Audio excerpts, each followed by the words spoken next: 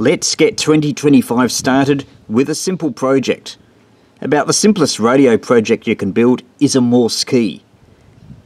And if you build one, you can be sending decent Morse up to about 15 words a minute at a cost the fraction the price of a bought key. A Morse key is just a simple momentary switch. There's almost nothing to it. You can build it from scrap material you may have around the house. In this case, I'm going to be using a piece of thin chopping board as the base. It's about 3mm, maybe 4mm thick. As the contact, I'll just be using a drawing pin. I will need an actuator, which is just a springy metal strip. It could be brass, though I'm using a cut down piece of hacksaw blade. I only needed to make a cut across here. You might be able to snap it with pliers. Just make sure you're wearing goggles in case bits fly everywhere, and it can be quite sharp, but you can use a file to round it off. And it's about 6 centimeters or so long. And then we've just got a spacer, another piece of chopping board, a bit thicker, probably about 5mm thick, and then screw, nut, a terminal lug here, and then a plug and short cable suitable for your transceiver. Really very little to it. You only need to drill a couple of holes and you should be able to make it within an hour. And I'll just give you a comparison of another key that I use. This is a much older key. You've seen it in other of my videos, and I've sometimes used this portable and pedestrian mobile. It's a somewhat different construction. You can see there's a spring in there.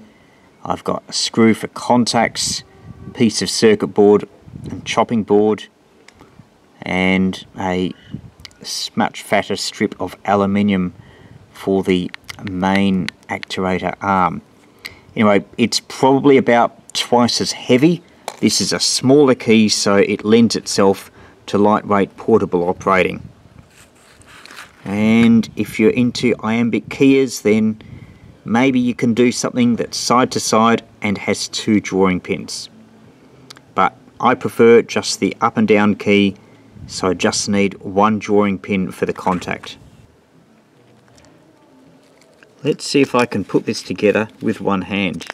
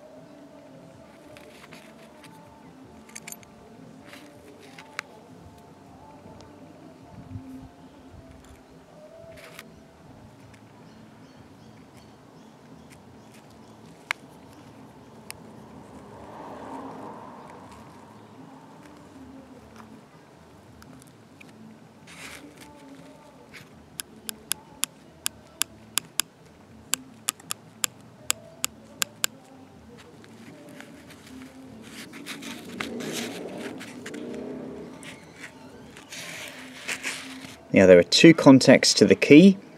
The earth should be connected to the actuator arm, and the non-earth connection to the small drawing pin contact. If you wanted to, you could just solder it to the head of the drawing pin and have the wire underneath, or you could maybe solder the wire to the lower part of the pin. Might be a good idea just to tin that pin so you don't need as much heat. That's important because the chopping board material can melt very easily if you're not careful.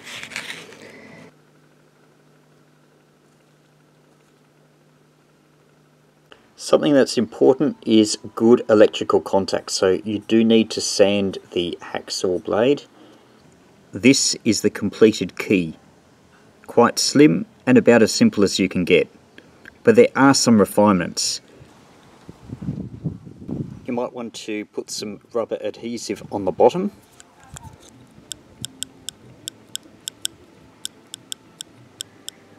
That makes the key a bit more stable.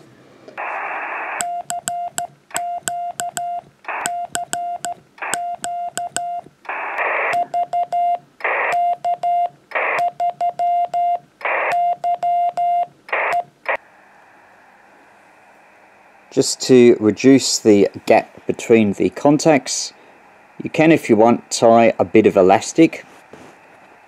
That reduces the spacing and may permit easier sending at faster speeds.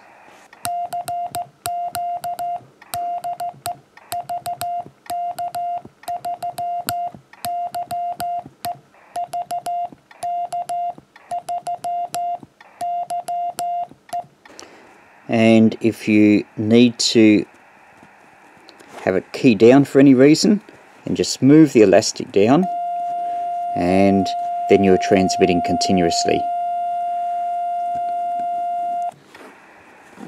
This also permits finer spacing adjustment.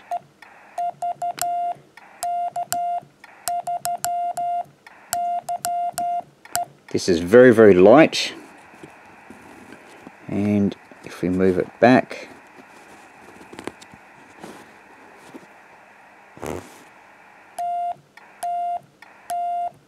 then the gap is much bigger. So you can vary the gap, I'd say between about 0.5 millimeter and 2 millimeters, just by moving the position of the elastic. And if you want to anchor the cable, just put a dab of glue here. Enjoy these videos? Want to start in amateur radio? Well, check out my books, Ham Radio Get Started for USA readers, and the Australian Ham Radio Handbook for those in Australia. For more information, visit my website VK3YE.com or search their titles on Amazon.